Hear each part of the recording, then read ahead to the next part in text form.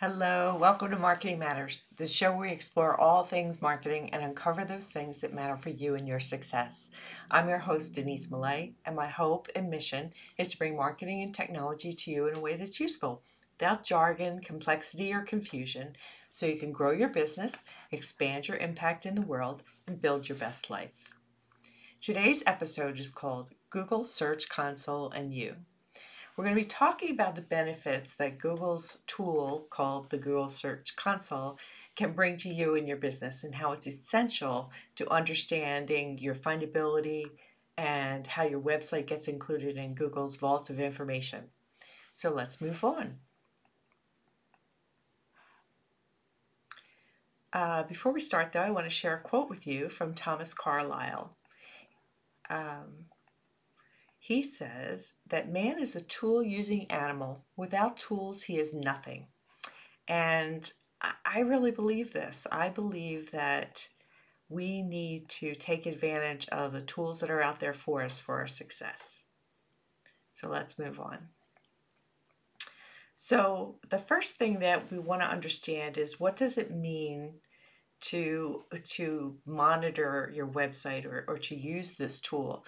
It is a monitoring tool, Google Search Console, and monitor means to observe and check the progress or quality of something over a period of time, and you keep it under like a system of review. For us, it means tracking statistics to see the progress of our actions to make us findable online. And if you haven't heard me talk about that before, it's the steps you have to take to make sure that the things you create, blogs, podcasts, web pages, landing pages, all those online pieces of content, the steps you have to take to make sure that Google knows they're out there and that they can read them and understand what you were trying to convey with them. So there's a bunch of steps you have to take. I talk about them in a few previous episodes and in one of my workshops, but it's something that you really need to do because you invest all this time and energy in creating these resources, and you don't want it to just sit there. If nobody can find it, then they can't do business with you, right? So the whole reason we're creating all this content and all these things is we want people to see them. And the biggest way that we can do that is have it, or not the biggest way, an opportunity for us is to have that information included in Google's information. So if someone sits down at the google.com website in their browser and they type in their search query, then they have an opportunity to maybe connect with you if you're available to answer their question or their query. And also, if someone meets you along the way, but they don't remember your business name, so they're not going to know your website name maybe, and they only know your name, if you're lucky enough that they remembered that, they're going to put that in Google search, and you want to be found. You want the things that you do to be found. So that's what I mean by findability. So Google Search Console is a supporting tool to make sure that the actions you're taking to be findable are working. So let's move on. Google Search Console, right? We just talked about what it is. We want to know how it works, and then what will it show you when you use it. So Google Search Console, it's tools and reports that help you measure your site's search traffic and performance and fix your issues. Now, search traffic sounds very techy, but really what that means is people, how many people come to your site. So it's if people click on your site, or they enter the name into the Google Search Console or Google Search itself, it's just the bar in Chrome, then that's a click. And you want to know you want to know how many people visit your website, right? Because you want to know whether it's working, whether people are reading it. That's one of the things it looks for.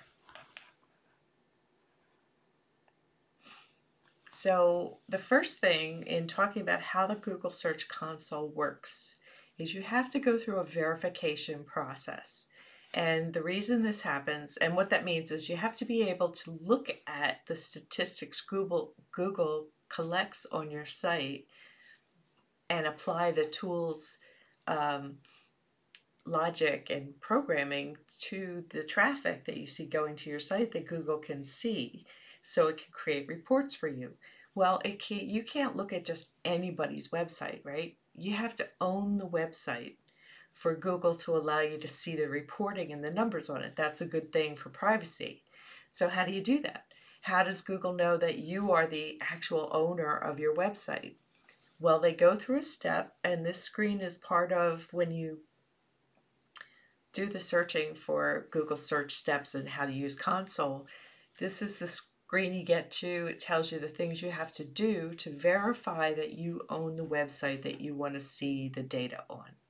Okay, so for example, this is from my website. I've blacked out the things that were personal just so, privacy. But you go and you either use one of these methods to put a number string, they call it a tag. It's really just a bunch of numbers and letters that are assigned to you. You put that in a place on your website. Google goes out and reads your website for that piece of information and says, okay, you put the number there, then you own the site and you're verified. So now you can go and see all the wonderful things that we've built for you. So I'm sure you'll find more instruction in Google documentation to follow these steps when you go to actually set up your connection with Google Search Console. But you have to go through the verify step before you can do anything else. Now, the next step it does after you verify is it's going to look for a file called a site map. You don't usually have to create this. Platforms like Kajabi, GoDaddy, Go High Level, all sorts of other platforms create these for you automatically. If you have a WordPress site, you may have to put a plugin in that creates your sitemap. But the sitemap is really just a list of all the pages on your site. And Google uses this file to say, okay, for a site like me, mmediagroupllc.com, it starts at the home page. So there's an entry for home, and then there's an entry for about. There's one for work with me. There's one for contact. There's one for products, right? And it just gives a list of all the active pages that you have for your site. And this is kind of a guide so Google can see that you have a valid website out there. And the little programs that go around and read all the web pages, they call them bots or spiders, they go through your sitemap one page at a time and look at every one of those pages and follow all the links on your pages and evaluate the content for usefulness and how much it's going to help their users who are searching for things. So they read the whole page and analyze everything on it for the cues that we talk about in the Simple Ways workshop that set it up for being read by Google. So these two pages that you're looking at here, the top one says how many pages were included, indexed from my website and put into the Google Vault. And those are in green. And then how many were not included? And that's a lot, right? And this is from an earlier time when I first set up the site, but I wanted you to see what it looks like when things aren't always right. Because one of the reasons we do this is to make sure that the indexing is successful, so that indexing meaning it can read all of your pages and recognize them. So here on my case, down at the bottom it said duplicate without user, page with redirect, some things that I had to fix before I could go back and get those pages included in search results. So this is very important for you to do because it tells you whether you've set things up properly, whether they can be found, right? So I took care of all these things and now my pages are included, but I wanted you to see what it looked like when I first started on this website. Okay, so after you go through and you get all your pages straightened out and they all get indexed, and Google has excellent support. At the end of this presentation, there's going to be a link there that you can go to that has all sorts of tutorials and explanations of all these steps, so you can get way more detail than I can give you in this very short time. So Anyway, after this step where your site pages have been read and everything's indexed, and this doesn't happen instantaneously. That's the one thing I wanted to mention, is that you submit your sitemap, you tell Google that you're out there and ready to be indexed, ready to be read by the programs. That could be a day or two before you see any results, so don't get alarmed. Excuse me. The programs are constantly running, and they're on a pathway around the internet. There's many of them that are just reading pages, reading pages, reading pages. So wherever your page lives on whatever server it is, so if your Squarespace server or the Kajabi server or a WordPress server that you're on, they don't read them on demand. They have a schedule when they visit all these different places to grab all new information. So it might be a few days before you see anything on your page, so don't get upset about that. It's just going to take some time. Once you're in there, then it's on a schedule. It'll come back when things change, or if you have a schedule that comes weekly because you don't change it very much, they'll come weekly or monthly, or we'll talk about those details later. So now, once you get it all set up, all the pages are included, what is it going to show you as you go forward? Well, the main thing is this silly looking graph right here that tells you the traffic analysis of your site, and that's the clicks and how many came and all that stuff. So let's dive into what this actually means. This blue portion right here that says total clicks. Now, mind you, this is for a date range. So actually, let me go back. I think the date range was showed here last 3 months, and it's web traffic, not mobile traffic. So you can choose which type of traffic you want to see. This is from the internet. And so total clicks is how many times a user clicked through to your site. And it depends on the search result that you have. So from search, a search engine results page that you get if somebody was at google.com and they entered your name and you came up on a list and they clicked on your name, your home page, let's say, that would count as a click from search into your website. So that's what this blue number is here, and that's what that blue graph is. So if you see that there are spikes in traffic to my website, I don't know what makes them happen, but it's interesting to see, right?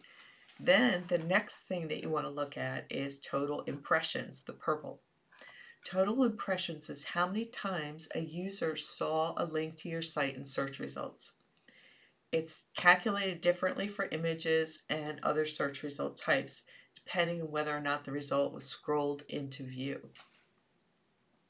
So let's say you are included in search results for whatever keywords they found on your page or what the theme of your page is, and someone requested put those words in the search box, and you were put on a page and shown to the user on page 1 or 2 or 3. But let's say you're on page 10 and the user didn't see page 10. They only went to 1, 2, and 3 of results.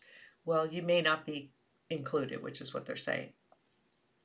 I believe you are included up to a certain point, but if you're really far down the list, you don't get included in impressions. But that's how many times people actually saw your information. So in the last 3 months, 838 times my information showed up on a search results page. That's pretty good for me because I didn't do anything to get there. It happened because I set up a few things. Excuse me. The next thing is the average click-through rate. And this is the percentage of impressions, this purple number, that resulted in a click. So 3% of everybody who saw my pages clicked through. Not really great, not really high, but considering I didn't pay anything for it and I didn't do very much to get there other than to set it up, that's still 3% of 800. That's pretty good. So that means that I'm presenting something that's coming up in search results that people want to find out more about. So that's kind of good, I think. And then the next I mean, I want to see that go up. This is obviously very early on, the last 3 months, and a very new website. So there's not a lot of information out there yet. So I'm hoping it'll get much better. And people I know get much bigger numbers than that, but this is just an example. The next thing is the average position of your site in search results based on its highest position whenever it appeared in a search. So what that basically means, that gobbledygook means, is the highest place any of my content was presented is the 18th spot on a page, which isn't bad because you figure there are maybe 10 or 12 on the first page. So that means I was included on the second page for a few things. So that's pretty good. So the higher you are towards the top, the better. So here's an example of a search engine results page, just in case you're not familiar with them, which I'm sure you all are. But here is an example of an entry that is counted as one. So if you're thinking of this website page, this is actually the second organic result. Here's the first one, here's the second one. There were 4 ads above this. So 4, 5, 6, 7. There's 2 more, 8, 9 on this page. But they also put space in for these people always also ask. So the first page doesn't always have a total of 10 or 12. It's variable. And if the person's search results show up in your description, your title for your page, or the URL, the address, or on the text of your page, and it responds well to what the person's looking for, and you give in-depth information that's helpful and useful, you could show up there. And you don't have to pay for it. It's just called organic traffic, and that's fantastic, right? Excuse me. So, as I said before, Google has great documentation for these tools that it has created. And so if you go to this address here, this support.google.com webmasters, it takes you to this main page that shows you all about the different reports, how to get verified, how to connect your site, anything you want to know. And I think that you will get great information there. But please, if you have questions, come back to my next show episode and stick around for the Q&A afterwards, and I'll be happy to answer your questions. So I have a free gift for you today, 5 website secrets to make sure your ideal customers can find you. And it's at dmillay.com/5, F-I-V-E. Please go there, sign up. I'll be happy to send you a link to it. I'm sure it'll help you with your findability. And thank you. I'm so glad you could join me for this episode of Marketing Matters. I know how precious your time is, and my hope is you came away from this episode with some nuggets you can apply to your business. My aim is to provide clear, useful info for you that you can have a thriving business, amazing relationships with your customers and clients. And as always, if you have any questions, drop a post on my show Facebook page, Marketing Matters. Thank you so much.